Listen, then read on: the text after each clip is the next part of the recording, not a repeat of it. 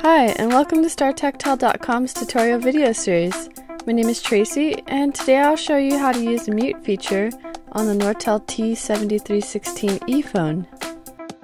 When you mute a call, the call can no longer hear you, but you can still hear them. Before we begin, locate the mute buttons on your phone, just below the keypad and volume buttons. The mute button will have an image of a microphone with the backslash over it. To activate mute, press the mute button. The indicator light will flash when the feature is active.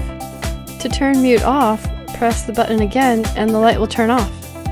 Changing a call between handset, headset, or hands-free will automatically cancel mute and reactivate the microphone.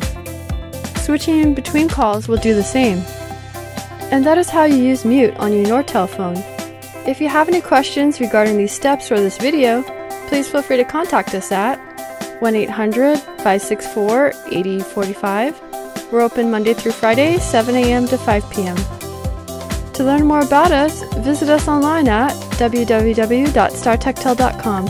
We hope you found this tutorial helpful, and thanks for watching.